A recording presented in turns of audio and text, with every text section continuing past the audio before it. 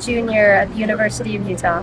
Hi, I'm Crystal Issa, and I'm a basic graduate of gymnastics. What did you think about the showcase, and what was your favorite part? Oh my gosh, I thought the showcase was so fun. I was a little worried because I haven't done gymnastics in a little bit because I retired after nationals.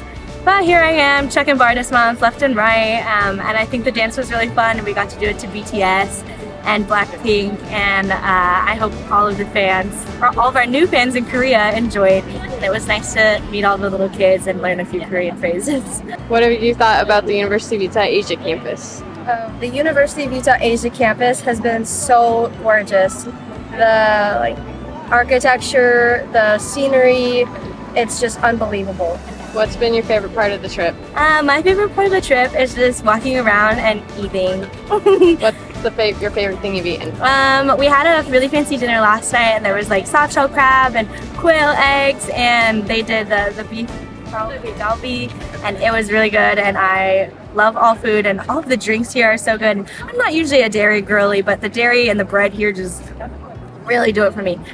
But the egg salad's pretty good too.